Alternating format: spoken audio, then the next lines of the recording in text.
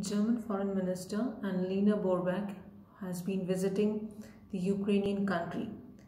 She visited Bucha, the city near the capital of Kiev, and reminding everyone of the horrifying stories of how people were killed and massacred. She said that all the people who have been killed in Bucha deserve justice.